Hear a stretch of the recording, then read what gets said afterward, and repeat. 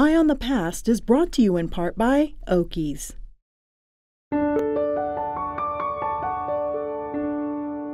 The Virginia Military Institute in Lexington began in 1839 with 23 young men.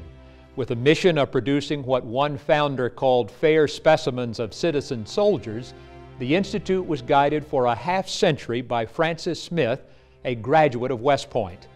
He developed VMI into one of the leading military academies in the South. Burned during the Civil War by Union troops, the school reopened shortly thereafter due to the unwavering leadership and commitment of the faculty and administration. The Institute expanded and enrollment grew to over 700 by the early 1900s. A new engineering building and main library were significant additions.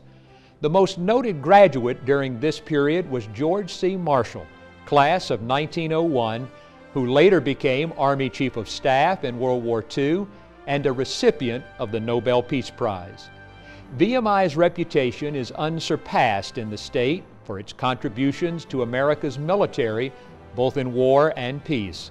Since its founding, students and graduates have fought in every war involving the United States, with over 300 alumni having given the ultimate sacrifice. Today, VMI's student body reflects a rich diversity that further contributes to its mission of leadership, character, and academic rigor.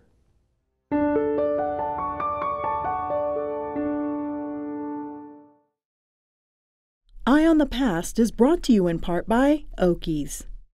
He's always by your side. They are incredibly patient, and there's nothing like his unconditional love.